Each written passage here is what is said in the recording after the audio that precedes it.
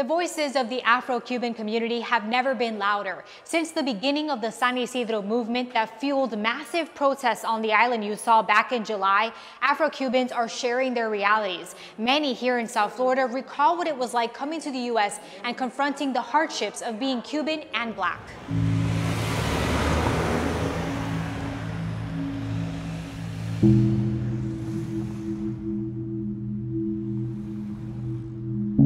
This is the first place that I lived when I arrived from Cuba.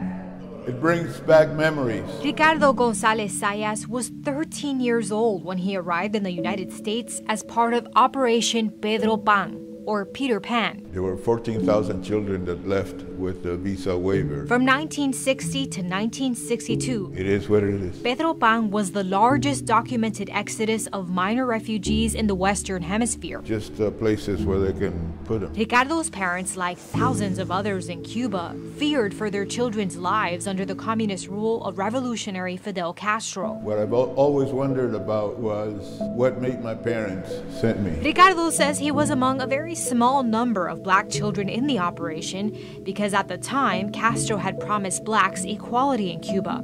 Prior to Castro's takeover, Black civil rights groups had made significant progress. He takes credit for all this progress made by Black Cubans, and in 1962 declared racism over in Cuba, and then disbanded these Black civil rights movements. John Suarez, the executive director of Center for a Free Cuba, says this is the reason why Black Cubans did not flee the island in the numbers white Cubans did. This quote about no Blacks, no dogs, no Cubans reminds me that and fear of how they would be treated in the United States. No Blacks, no dogs, no Cubans. Posted in an apartment building, and I felt fortunate that I was not a dog, or else I would have completed that despised trifecta. Ricardo wrote those words in his book Black Pedro Pan, recalling what it was like for the Black Cubans in South Florida. The few that left usually ended up in New York City because Miami was then the Jim Crow South.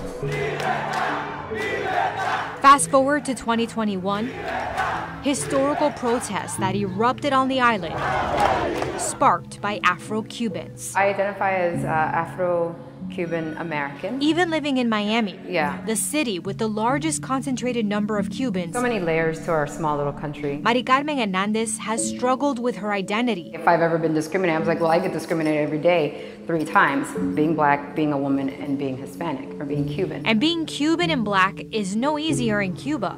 According to an international advocacy organization called Minority Rights Group, quote, limited statistics available suggest that Afro-Cubans live in the most neglected parts of Cuba's urban areas, especially in Havana. Of the country's large prison population, the majority are estimated to be Afro-Cubans, end quote. We try to uplift the folks that are over in Cuba, the Afro-Cubans, because they are the ones that can tell their story. Ronnie Bennett, executive director for South Florida People of Color, says the protests in Cuba started a conversation about learning the truth.